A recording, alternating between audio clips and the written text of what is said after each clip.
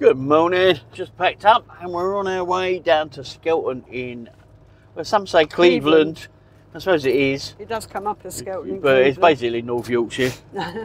So very north of Yorkshire. Very north of Yorkshire, yeah. So I think it said it's 2 hours and 7 minutes from here. And we're going to begin it this week, and next week is going to be our off-grid tests. But we'll explain more about that later as we get going. This has been fantastic, the most peaceful site ever, without a shadow of a doubt, for quietness, yeah, and it's been amazing. A little bit of wildlife and stuff. Absolutely brilliant. Not the best signal, but it didn't matter. Let's get underway. Bye-bye, War of the Worlds. So just a quick update, we've just got onto the A68. We've decided we're going to go what is probably the longer way round, rather than go down through Newcastle and the Tyne Tunnel and have all that hassle and stuff. This works out apparently about half an hour longer, but it should be a nicer, more straightforward, hopefully saving fuel way, because a lot of it's on the A1M. So anyway, that was all I wanted to say, and I've just brought Lorna onto her not favourite road. No, scary road. We're on the roller coaster road. And we haven't been on this bit with the motorhome yet, so all the blind summits, hidden dips, and sharp bit. What was it? Yeah, sharp bends, hidden dips, and blind summits. What more could you want? We just went over one, and that's a proper turn by stomach. Then they don't show it quite like how it feels. It doesn't. Oh, it does. You do, even though you know the road is there. yes. For a split second, it's like, no, it's not. It's gone. There's no road. It is weirdly horrible. Oh, but once we get on the A69, this will all be over. So, thanks, Northumberland. You have certainly been beautiful. Yeah, and we will be back again, yeah. very, very soon. Yeah. This is the Tyne. Fog on the Tyne's on mine, on mine. Fog on the Tyne is on mine. Couldn't resist that one, really, could we? No. And Chance, doing the usual, crashed out. Yeah. Our amazing sleeping dog. Our amazing, fantastic travelling dog. He is, yeah, God. There's the Angel of the North.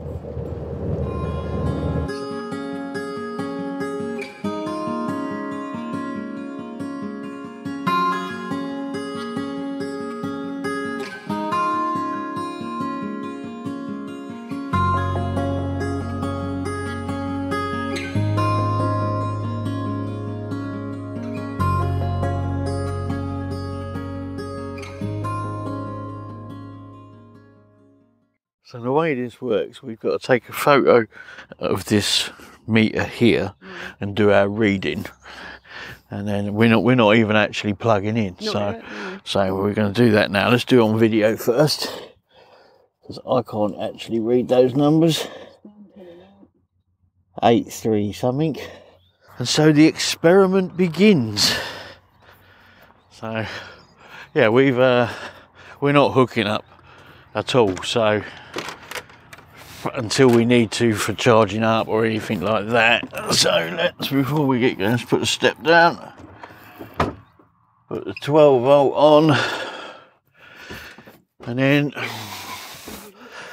good boy, let's have a look. So you can see for this experiment we were on 100% at the moment. Battery's fully charged. BMV's done its not the BMV, the B2B's done its job. Now what we're going to do for this first week is we don't need water heater and space heater on, and we are going to use our inverter. So we'll switch that on. As you can see, we're now drawing power. It will drop down because it's got to throw everything on now. And so the plan is to try doing our usual thing with our plugs and all our bits that we normally do. Sorry if that was up in the air. And then once we're going to run our heating off of gas if we need it, and same with the hot water. and then everything else you're going to use the air fryer plugged in with the inverter and all that. Then on the second week, that should go across to gas on its own in a minute, babe. Yeah, of course it will. On the second week, we're going to get the eco flows out, charge ourselves and all that. So we're going to see what we need, how long this will last on this type of a situation. It probably doesn't make any sense to you guys, but it does to us. That what it does to me, I want to see if we can, if our living thing has to change that much. Obviously we won't use the microwave because that will just zap it, and we're not using the electric heating, so we'll see how we go. And of course solar can, hopefully the sun comes out, do its job. And yeah, so that's where we are at the moment. And there's not much plugged in, but the inverter will use a fair bit. But you can see it's dropped already from 110 to 66. So there's something on, but we need to go around and make sure everything's turned off. Turn the pump on, and that's us. And look, on this way. So, and yeah, I would say that's not bad though. Right, so we're up at the back, so that means the water will run off. Alright, so we're going to get set up, baby, and we'll see you as the experiment progresses. So I just want to make it around and make sure anything electric is turned off. So this is day 2, well, day after arriving. As you can see, we've got 70.1 as a battery voltage at the moment, and 240 hours left on the actual batteries at this present moment in time. Obviously that changes as we go. The whole point of week 1, this test, is to use things as we normally do. Obviously the fridge is running on gas now, and the heating will be on gas, but you know, the air fryer and all that we'll be using and stuff. We're charging our phones as usual. I was doing some editing last night, which that canes the battery quite considerably, but the solar's back up and going now, so there's power coming in, and it's been on that 70% since 6 o'clock this morning, so it's no bother at all.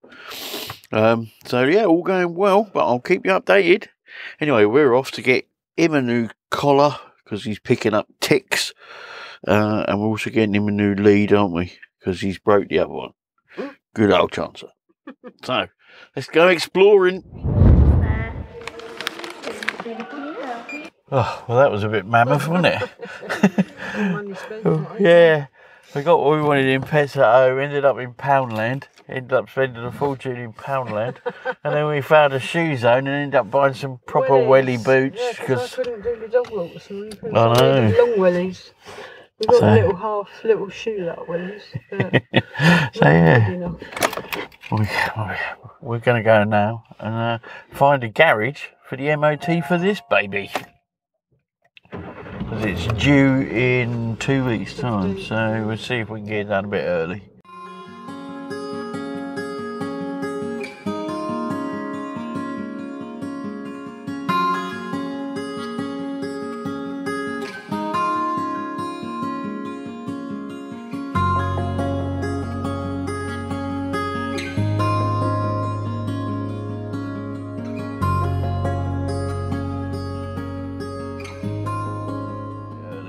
Morning. So I thought what I might do is I might explain what this week for us is all about. As you know, for those of you who followed us, we've been using Hookup pretty much since we got started, because of winter and all the rest of it, and that's worked out fantastic. I really have enjoyed that. We've not had to worry about anything, and we've been hunting around for good prices and all the rest of it. But as the summer comes, we want to check out what our system can do. So for these 2 weeks, we're doing some tests, and we're doing these tests in 2 parts. We're doing a week where we're living off our inverter, and well, I say a week, it depends on how long we last, of course. We're not hooked up, we're completely unplugged. So we've got our inverter running, we've got our TVs running, my computer, laptop's running, all that sort of thing. So basically 1 week of trying to be as normal as possible. We are being a little bit frugal with the kettle, I'll be honest with you. We're kind of using a little gas stove thing, because that will just kill our battery. And so far, we're on to it's Wednesday now. We arrived here Monday lunchtime, and we haven't been plugged in since. And at the moment, as things stand, we're on 50% of our battery thing. So a little bit about our battery situation. We've got 2 lithium 120 amp batteries, so 240 in total. 2 small solar panels on the roof. We've got a 150 watt panel and we've got a 100 watt panel going into 2 MPPTs in there. That's the way it was done. Why they didn't put them in series or parallel, whatever, I don't know. I don't know the answer to that one. We've got a battery master that is controlling the starter battery, so when that drops to half an amp lower than what it's set at, it automatically feeds off of our leisure batteries. So that's our setup. We have got a B2B, got a 60 amp B2B in there, and we've also got a 2 kilowatt pure sine wave inverter, Victron inverter charger. We've had it set now since Monday on the inverters on, so all the plugs working, everything's working. Our hot water's being run off of gas now, and our fridge is being run off of gas. So the lowest it's gone is today at 50% since we've been here, and we've done nothing differently other than the kettle. Lately we've been using that when we do use our washing machine. We've been using our washing machine off the EcoFlow, so we're going to continue with that, because that's our normal way of doing it now, because it's just easier, and we're going to get the sun with the solar panels and that today. So but other than that, we've done nothing any differently. Things that are coming off of the leisure batteries is our CCTV system still on, our monitors for that are still on. We've got our sound bar for the telly, which is being run through the main plugs. Lady A, who should not be named in case she starts piping up, she's on as normal. That one at the back has been off for about 2 months, so I'm not bothering putting that back on. And we've got our Wi-Fi router running off of 12 volt and all the rest of it. I'll put some things on screen now, show you what's being drawn at the moment, but bear in mind it's a sunny day. It's 8:57 in the morning, so the sun's just starting to get up there. We're holding on 50%, so we should start charging soon. I say they are only little panels. I do want at some point to use our 400 watt EcoFlow panel to try and see if I can connect that in with it, but I need a bit of help with that. I'm not really quite sure what I'd need to do, whether I can run 2 different solar panels into the MPPT controller that we've got. I think it's too small. I don't know. I need to seek some advice on that. But anyway, so that's what we're going to do. We're doing for this week. Then next week we're going to do it slightly different. We're going to use the EcoFlows. I say flows because we bought 2 of them. This is not sponsored. We bought 2 EcoFlows, and we're going to use those to run the air fryer, and we're going to use those to do my laptop, etc. And then things like these 2 TVs, the 12 volt. We've got the 12 volt Avtex TVs. Now they're permanently on standby, which we all know by now uses 80% of the same amount of power as it does when they're on. Quite basically, we're going to be like doing the normal thing and turning the 12 volt off at the power when we're not here or using them. We'll be a bit more frugal with lights. We'll be just a little bit more frugal and see what difference that actually makes. Like we'll turn off the CCTV and we'll turn off our phone chargers. We'll do all that through the EcoFlow. And things like that. We might even turn off the sound bar as an example, just to get an idea of what savings could be made. Now they might be very minimal. I suspect they will be, because looking at the draws from these things, they're not high. The TVs are about 50 watts of power at a time. Now I say we're on 50% at the moment, but that has had a bit of solar yesterday, not very much because it was a very overcast day, but I know you don't need direct sunlight, but more sunlight's better. So we were getting, I think between the two panels, in wattage terms, I think it was something like 16 watts, something like that yesterday at its peak. But it was charging, and it put in 2% back into the battery over the course of the whole day. But I say they're only little panels, and one of the panels is not, I don't think, working as well as the other, because there's a big discrepancy between 150 and 100 on that. So that's what we're doing. That's our setup. I'll just quickly show you where we're at now. It might have gone up since we've been talking. Let's have a quick look. See, at the moment we would last infinite. Let's put the light on. Yeah, so we got up to 50.8. It was on 50.1. So we are charging. That's how many amp hours we've used since we got here on Monday dinner time. 121 amp hours. That's the starter battery. And we're using half an amp at the moment. And that's what our battery voltage is at the moment. I say, and it would last it this, as things are at the moment. If it stayed like that, we would last indefinitely. But you can see, if you have a quick look, we've got the 12 volt on. I haven't got the pump on at the moment. I don't know why that was off. But we haven't got any of this on, and our inverter thing is set across to inverter. We've got it set on 16 amps. Our MPPTs are up the top there. I don't know if you can see the blue lights. But they're only 7515s because it's such small solar panels. But yeah. And then we have our Wi-Fi is connected in there. So that's running off the 12 volt. We've got our monitor system here. And I say we're using, you know, various plugs, etc. We've got some over here, and then this is the only thing that we're doing slightly different at the moment, is we're using this for kettles during the day, but we're using our air fryer. Sorry, it's a bit dark up here. We have been out and had a little explore around Saltburn by Sea yesterday, which was pretty. It was a bit of a crap day, but it was quite nice. Very, very popular with surfers. My God, loads of them.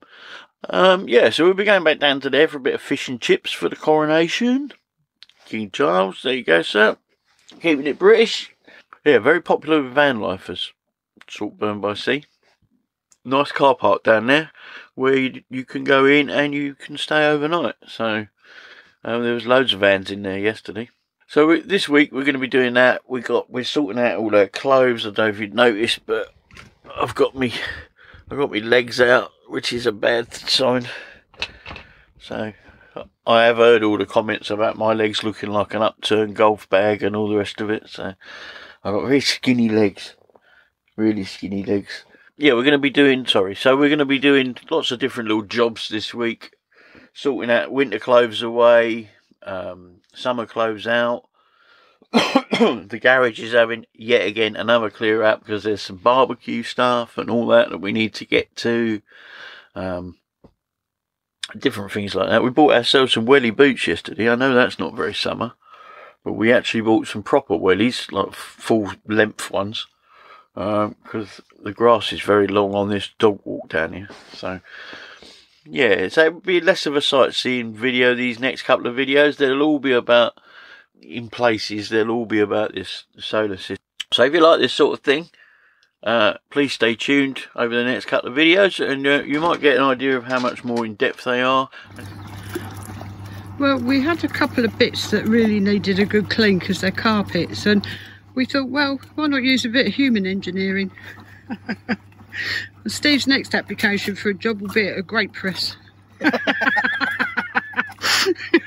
Nice clean carpets and nice clean feet too. Yeah. Cool. Just want to show you, we've gone completely self-sufficient today. It's not about washing, although we are doing the washing, but we got the solar panels out. and they're linked up obviously to the EcoFlow. But what we've done is we've put a 12 volt in, and we're running a water pump out of this to fill the washing machine up, and yeah, and to do our hand washing in our big barrel over there, or feet washing, as I just done my feet in it. But yeah. But this is not part of our test, because we normally have been doing the washing on the EcoFlow anyway. So, but yeah, but that's charged itself back up fully now from the sun over there. So yeah, oh, I'm quite enjoying doing this little test. I don't know where we're at with the solar indoors. Let's go and have a quick look. Excuse the mess. Not that it isn't always a mess, but where are we at now? Let's have a look. So we've got 3.3 amps going in. That's starter battery. Back up to 13.7. And percentage wise, we've gone up 2.7 since this morning. So, and the sun's not at its highest yet. So that's good. I'm going to leave it on percentage. What do you reckon? Our little setup working? Oh yeah. So it now means that we can do this wherever without electric completely. And we're not using the actual washing machine at the moment, Yeah. so we've soaked that lot overnight. Yep. I did just hear a beep, so that might have turned off. No. Poor old Chancer baby here keeps getting loads of ticks. We just pulled 2 off of him just a second ago, and he had 1 inside his ear, of all places. Poor little sod, and he don't like it.